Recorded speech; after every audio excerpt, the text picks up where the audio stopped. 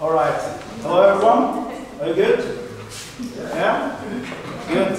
I'm the leader of the Norwegian Cyclists Association, which is an interest organization working for better facilities for the Norwegian cyclists.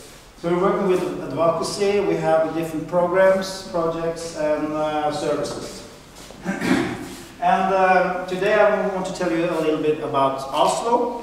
There are big changes in Oslo, and when it comes to the cycling facilities, and also the car-free program, as you might have heard of. This is mainly about the cyclist development in Oslo. And a little bit about our organization. We are actually over 70 years old. So we now are talking with the Cyklokoalícia, which is how many years? 10. 10? Okay, yeah. So we're trying to learn from each other. We have some history, some culture that we try to bring over to down in his people, which is yeah, helpful, I hope, in the long run. But we were established in 1947, and this is just after the Second World War. Bike was the main mean of transport. It was the natural choice for almost everyone.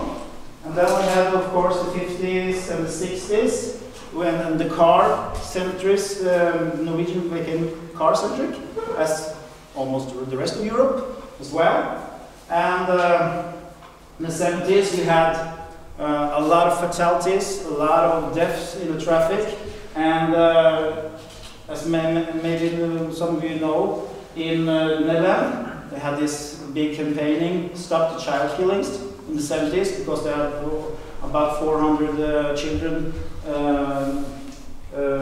that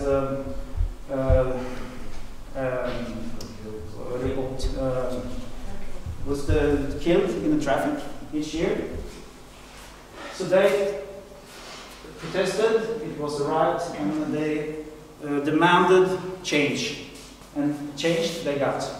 In Norway, we have this, not the same numbers, but we have almost 600 deaths a year, and over 100 were killed in the 70s. But we didn't go Dutch.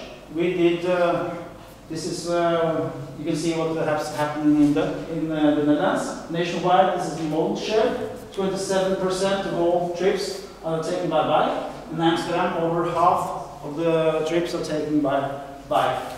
But in Norway, we didn't go Dutch, we went planning. And let me give you one example of a plan. This is 1977, the Norwegian National Transport Plan. And we have a courageous, ambitious goal. We said that every city or town over 5,000, population of 5,000, shall develop a connected grid, a network of cycle paths within 1985. That is 8 years. And that is the number of towns over with a population of 5,000 is 500, were 500. And do you know how many of the towns, cities that made this happen? Any suggestions? 10? Result was 0. Okay, so next National Transport Plan, or not next, but next after that, 1990. Alright, maybe we were a bit ambitious in 1977. Let's say 50 cities shall develop a connected network of cycle paths. Result? Any suggestions? 1. 0. So, the national plan in 2014, it says we can't have any objective that says number of network, but we can have one that says something about number of suggestion. Plans. Yeah, let's have some plans. But as we all know, the benefit of cycling when it comes to health, when it comes to the socio-economical impact, and when it comes to the environment and the sustainability is clear for all of us. So why shouldn't we do this? Why shouldn't we realize all these good plans? And that is what we are working with every day in Norway. And Oslo, they have tried to do something about their own plans, and the big change in Oslo, it started in 2015. This is the model share now in Norway. This is the action number, 5% nationwide, and the large cities is about 3 to 9%. Oslo, this is 2015 numbers for Oslo, 5% of all trips is taken by bike. But the target in the latest National Transport Plan, which is from 2018, is 8% nationwide and 20% in the largest cities. That is quite ambitious. In 11 years, we're going to go from 4 or 5% to 20% in the largest cities. In Oslo, they say, forget about 20%. Let's go for 25%. And not in 2029, but in 2025. So, I'm asking you, why on earth can Oslo, with 5% modal share biking, be in 7th place when it comes to the most bike-friendliest cities in the world? This is the Copenhagenize index, which is ranking the cities when it comes to bike friendliness. So why on earth is Oslo in 7th place? You know, you have Copenhagen, Amsterdam, Utrecht, and so on. And Oslo, crazy. But I'm going to tell you why. Try to tell you why. And I'm going to sort of sum it up in 7 steps. The first is the political shift. We had this political shift in 2015 at the election. And there were a coalition that had been there for 30 years, 40 years. This was the first political shift in Oslo. And they brought cycling up on the agenda. We always had these grand plans, but now they say we're going to do something about it. This is maybe one of the most important people when it comes to cycling in Oslo. She is the Council of Transport and Environment. She has stood on the barricades. She has fought for cycling every day since she went to office in 2015. And she got a lot of, hatred, a lot of from the car people and from different political environment. She got a lot of pressure, a lot of hatred, but she stand tall all the way and kept on working for cycling in Oslo. She's been ridiculed and threatened and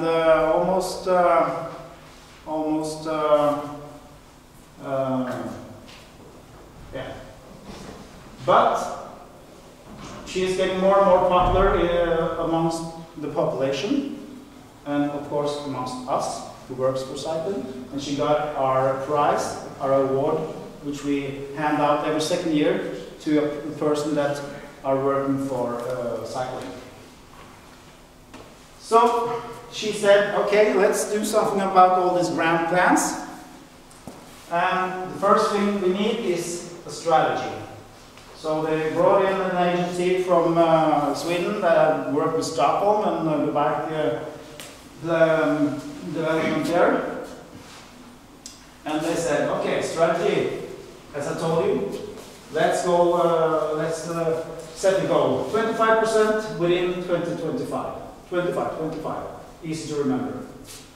And it said 80% of all the people in Oslo should live within 200 meters reach from the cycle network. And 80 to 80, we shall be a cycling city for all ages, both genders, for everyone. This was their primary goals. And when they started out in 2015, this was the typical cyclist in Oslo. Male, 35 to 45, so light brown, mountain bike, This was the only type of cyclist that dared to cycle in traffic. So, we drew with the strategy, and the strategy said, okay, first we need to build this network, this cycling network. And we need to plan it well, much better than we have done earlier. So there were a lot of analyses. For example, this one is, are we producing the plan according to where people live, where they work, what their needs are? So there were a lot of analysis of this, the user's needs. And you can see, in comparison with the other cities here, Stockholm, Gothenburg, in Sweden, Oslo just had 180 kilometers of cyclopaths, but Stockholm had 780. So we were a bit behind. Of course, Stockholm is larger, but even so. So there were a lot of work to be done. Here is the plan. This is what it looked like in 2015. A lot of missing links everywhere. It's not connected at all. This is what it not look like now, but we are in good. We are almost there. There are some, of course, a lot of work that has to be done. But this is what it going to look like in about 2030. We hope. But there is still a lot of political battles to be done, to be won, and there was a lot of budgets that have to be set each year to make this happen. This is the cost for this is 1.3 billion euro to make this plan happen, and by now we're almost halfway. I think we have developed about 260 kilometers, and altogether it's going to be 520 kilometers with cyclopaths. So number 4, we've been through the strategy, we've been to the network, Now, what about the road design, the standard, the road design? That was the next thing the city was addressing.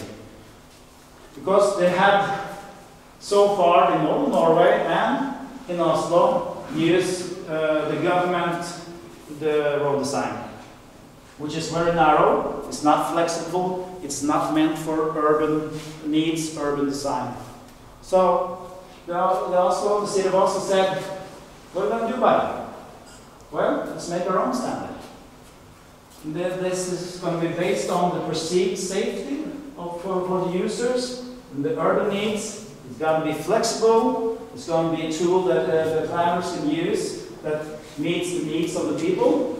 It's going to be high quality than the standards from the government, and it's going to be the norm in all planning that we do in the city of Oslo. These are some examples in the new standard. And of course, the government wasn't too excited about it. Okay, we have our own, we need another one. Even so, this is some examples of what this new standard included. This is the so-called Danish cyclopath with the raised cycle lane and the pedestrian sidewalk. This was not a part of the standards that we used before the Oslo standard. Also this one, the big left turn, which a lot of people think is more safe than the short turn. Then you have this box and you can wait when it's green, you can pass over. So 2 examples of those standards. There's way more, of course. So number 5, incremental change. Stepwise, step by step. That is their strategy of setting this into life. This building the network, and by that I mean that address the low-hanging fruits first. Like this, November 2013. All right, this was the situation in a certain street in Oslo. 1 year later, okay, we have a bit broader, we have some lines, and a year after that, okay, even broader, just add another 30 centimeters, and we paint it red, and whoops, we have a cycle lane. Even if it's not regulated in all the plans, this is sort of making small steps, small changes that is within their framework for what doesn't have to be regulated, but I will come back to that later. This is also an example, and an important part of the change is the restriction for parking cars. The city, they have removed, I think, almost 3,000 parking spaces in a short time, and they have also about 20,000 free places are now, you have to pay for them. So there are big restrictions when it comes to parking, and that is of course a part of the car-free program in Oslo as well. And if we get rid of the cars, the parked cars, we make room for bike lanes. And that's what happened in the inner city of Oslo. This is a typical situation that you can see. Just in the later 2, 3 years, this is what's going on all over the central area of Oslo. Number 6, dispensation. Do you know what the word is? I'm not sure if it's correct in the English word, but I think so. And it means that you have the city, they apply for dispensation from the regulation plan. It means they don't have to wait for the next regulation plan to make to make a project, street, to work with the street, to make that happen. This apply for dispensation, and we have we don't want to wait 4 years for the next regulation plan. Can we do this little step now? And they get, yeah, sure, why not? It's beneficial for the people. It's according to the broader plans. So yeah, it's okay. This is sort of a clear strategy for the city. Okay, let's apply for dispensation, and whoops, then you have a whole grid in a certain part of the city. I'm not sure if it's something that we can do in Bratislava or other cities, but we can do it in Oslo, apparently. So, number 7, other measures, because, okay, we have the infrastructure in place, we have told you a little about how we are rolling out the bike lanes. I also have to say that the strategy itself, it says that we want to have separated cycle lanes. So this is a part of the stepwise strategy. We start with the bike lane, and the following years now, we're going to separate them also from the rest of the traffic, because we know that to get the masses, the female, the children, to use the bike in the city, you have to separate them from the other traffic, from the pedestrians, from the cars. Now you are a part of the traffic. Even if it's painted red and you have these bike lanes, it don't feel safe enough for most of the people. So that is the coming years, we're going to see more and more of that. I hope. We're going to work for that. We're going to work for that happen. We have the city, a big part of the city with us, but they need the money, and they have to take some political balance to get it done. But other measures, examples of other measures that are supporting activities to make Oslo a more bike-friendly city. This is one. This is the so-called expressway for cycling, which is going from the outskirts of Oslo, where people live, into the center. And we have planned, I think, 3 cycle expressways. This is the first one. which is already finished, and there are 2 that are planned that will be finished within the next 10 years. And this is what it looked like when it comes to maintenance. This is from 2010. You see, this is a bike lane. Not so easy to bike there. And part of the strategy, okay, we can't have this. Okay, we have to do something about this. And they did. So the response time in Oslo when it snows is a couple of hours at maximum. Now, this was the situation for days years ago. So it's a clear shift when it comes to maintenance and the response time for snow and also other kind of maintenance. 10 minutes.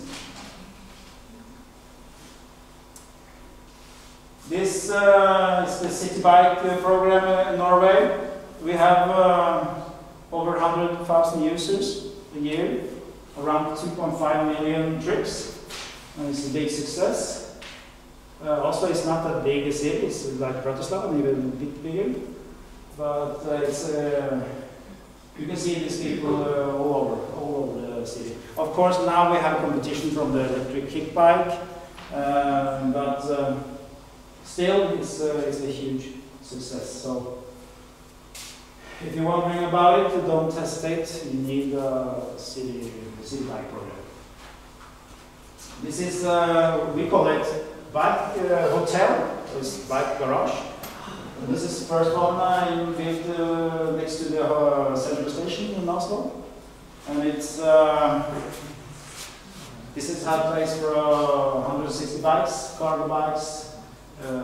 You can use an app to lock yourself in, and it's very secure. Camera surveillance and everything. So this was the first one. Now they're building more, 2-3 more at strategical hubs in Oslo. So you have to have safe parking for your bike. Another measure, this is the so-called bike-friendly employer program, which we are part of. We have cooperation with the city of Oslo, and last year we certified 60 working places in the city, and we have a new deal now with working towards certifying 50 to 100 more this year. And we're out there helping all these employers in how can we make our workplace better for our employees, so they can use the bike instead of driving the car. The city also had a funding program. They want to have people to buy e-bikes. So they said, okay, if you buy an e-bike, you can have €1,000 from us. If you give us the receipt, you get €1,000 back. So they was very popular. The city, they expected it, yeah, maybe it will take half a year to use this budget, but it took a couple of weeks as well. So it's very popular, and they have moved on to cargo bikes also. Companies can apply for funding of cargo bikes. And this is a program that's going on right now. You have example for the biggest mail company in Norway. Bought 2 of these running around Oslo streets. Another measure is the bike lights, which now are we can see more and more in the city of Oslo. Own regulation for the cyclist. You have these small things to support you, so you don't have to go all the way down.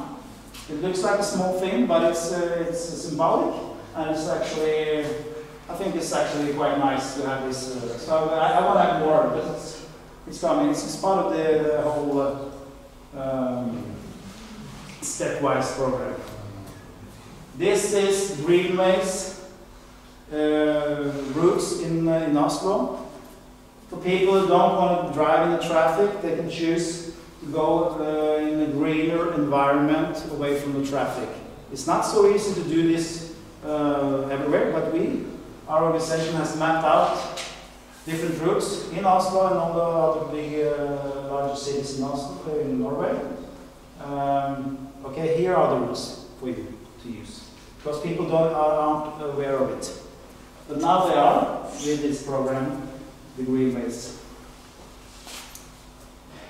And this is proof that they are doing something good in Oslo. The Leadership Award for Cycling Promotion 2017 from the Danish Cycling Embassy. The prize went to Oslo. And we had a couple of experts visiting us this year. This is the CEOs of the largest cyclist organizations in Europe. And they had their saying about, okay, how well is actually Oslo doing when it comes to bike friendliness and the work they are doing. So are they really deserving this 7th place, Oslo? That's the question that we and the papers asked these guys. And the answer was, well, Oslo is not the most cyclist-friendly city in the world, but the most ambitious. And that is the whole ground for the Leadership Award. It's also the ground for the 7th place. The ambitions and the work they are in the middle of now. The work they are doing right now. This is why we are there in 7th place. We are not bike friendly yet, but we're getting there. And we have support from the people. 19 out of 20 citizens in Oslo, they want the city to prioritize the cycling facilities. So they are supporting the work that's been done. And they see the result every day, and they are more and more convinced that this is the right path. And this work for the cycling facilities is a crucial part of the car-free program in Oslo. You can see here is mapped out what area of Oslo, the city, that are going to be car-free. And we are now, I wouldn't say we are car-free, but we are almost there. There are not a lot of cars at all. And it has done something about mentality, about the feeling of freedom for the citizens, and not least when it comes to safety. And the result of that is that in 2019 we had no fatalities at all in Oslo among cyclists or pedestrians for the first time ever. 0 fatalities.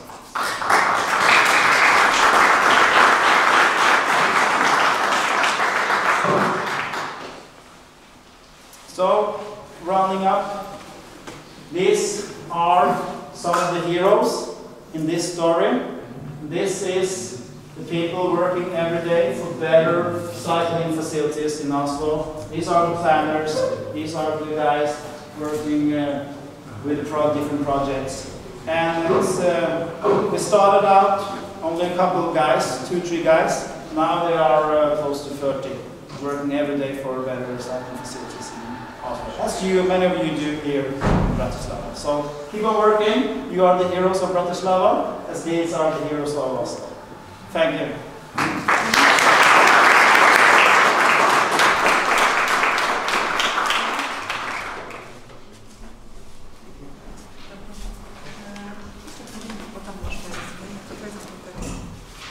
Dobre. Ďakujem veľmi pekne, ja budem striedať angličtinu a slovenčinu. Thank you very much, Morgan. And in 2 minutes we will ask you some questions, there will be some discussion. Ja som počula v prezentácii Morganovej, že existuje množstvo stratégií, pomocou ktorých sa dá meniť to, čo sa v aktuálnom meste deje. Keď spravíme infraštruktúru pre auta, prídu auta, keď spravíme infraštruktúru pre cyklistov a cyklistky, tak prídu cyklisti a cyklistky. A Andrej takto z druhej rady prikývuje, alebo vie, o čom hovorím. Takže napriek tomu, že Morgan vymenoval viacero stratégií, tak ja sa ho spýtam tú prvú otázku, že ktorá z nich z tých stratégií bola najdôležitejšia. A o chvíľku hneď po tej mojej otázke poprosím vás, premyslite si akúkoľvek otázku, ktorú chcete položiť a budem mať priestor niekoľko minút. So I'm starting with my question first. Yeah. So you have presented several strategies. Yes? So you personally, which one is the most important, if it's possible to say so? I think the most important, and it's not something you can order, is the political shift. You need people wanting to do something about the situation that has the power to do something about it. And that's what we got in Oslo. But you, of course, you can do something about it, you have to vote. Thank you very much. Takže poďme na tú diskusiu. Pokojne môžete položiť otázku v slovenčine alebo komentár. Nech sa páči, Tomáš, a dáme handku do publika. Ja by som sa chcel opýtať, že aká veľká je tá car-free zóna v Osle z hľadiska nejak, aké to veľké? How big is the car-free zone in Oslo? I didn't quite hear. How big or how large is the car-free? What's the area of the car-free zone? Do you know Mats? I think it's about 1 square kilometer or something like that. I think it's the biggest one in Europe. Yeah, 3.3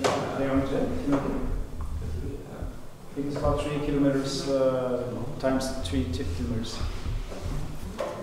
Some square or some historical center or? Is it only? It's inside the ring, the first ring, the inner ring. Yeah, more or less.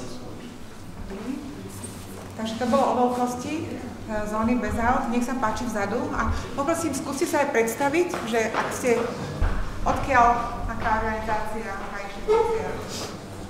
Hello, my name is Martin. I'm from Brno, which is the second biggest city in Czech Republic.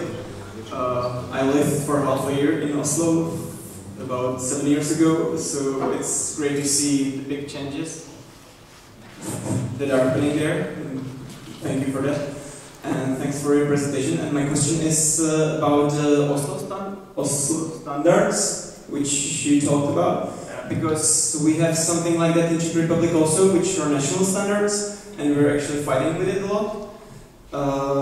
So how actually you made it that you made your own standards, and how did you make the people who are designing the streets to have to obey to those standards? As you said that the government was not happy about it, so how does it actually work in consideration with the legislative way? Or is it like according to law, or how does it work? It's we have 3 levels of authorities when it comes to roads: the national, and the country of the regions, and the municipality. The roads that the city, the municipality, are having responsible for, they actually have the mandate to decide themselves what the standards should be. But not very cities are aware of it. In Norway, Oslo was aware of it. Okay, let's make our own standards. But of course, they are meeting problems when it comes to, okay, this is a national road. We have to use other standards there, the national standards. But the road, the city roads, they can use their own standards. So they have to be, flexible. Sometimes sometimes you have better facilities. And then you meet a national road, and you have to have lower quality suddenly. So it's not perfect everywhere, but that's the situation. But it's a progress. They are in dialogue, and we are in dialogue also towards the government to do something about the national standard, because it's too narrow. It's not good at all. Okay. So, one more question. Hello, hi. If I can ask, I wanted to ask. We have in Slovakia this dilemma that people think that it's not possible to cycle in the winter, and I think Norwegian and Oslo is quite a cold city. So do you have any tips for us? How do you cycle in the winter? Yeah. Yes, we have a big increase in winter cyclists actually in Oslo and cities in Norway. And number one, use spikes on your tire. Number two, good clothing, you know, boots inside, and also you have these mittens. You have a lot of different clothing that is suitable for winter cyclists. I have no more tips. And good maintenance of the car, of the bike. Tam to prvé zaznelo, že musíte mať aj špeciálne pneumatiky, proste novú úpravu. Nech sa páči, ďalšia otázka. You have to wash your bike regularly because of the salt. Hi, my name is Val. You want to ask about road maintenance in winter. So basically, plow push the snow to the right of cyclist lane. The plow on the cyclist lane to the left, so you keep the snow in the middle, or because I know it's very expensive to take the snow and put it behind the city. It's very expensive. So how do you do it when it's snow on the road? It's a good question. I think maybe Mons is going to talk about that in his presentation about the winter maintenance. Yeah. But mainly they are removing it when it's, with trucks. With trucks when it's too much, when they don't have any spare room for relieving it. Yes. So they are getting the snow on trucks and driving out those the city. Yeah. Very expensive, of course. Yes. Takže poslednú otázku dajme, alebo komentár, porovnanie, nech sa páči. Marian Mališ z Veganky. You said that you have a different regulation on state roads and local roads. Is it aligned with the police approach as well? Do the police support your ideas? Well, not the police is earlier they had they decided the signage. They had the responsibility for signs, but in I think 2015 to 2016 the city took over that responsibility, and that was also a crucial part of getting more bike-friendly solutions in Oslo. Apart from that, they are not so involved in the standards as such, but they are maybe a bit hard to work with when it comes to the culture and how the cyclists are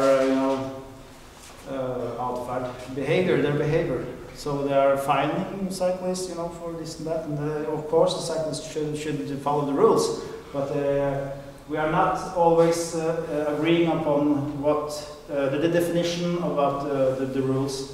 We have one case now where a cyclist, a member of us, was fined because he was in front of buses and cars, and they said, "You are making traffic here. We have to fine you." So this. We are not agreeing on that file, so this is been through the justicial, what do you want to call it? Now it's been appealed up to the highest level in Norway, Høyesterett. Highest court? Yes, highest court. So it's going to be a big principal discussion about what cyclists can do in the traffic or not. Okay. So thank you very much. It looks that you are there is a lot of influence and a lot of negotiations between police and city and cyclist federation and so on. Okay, thank you very much once more.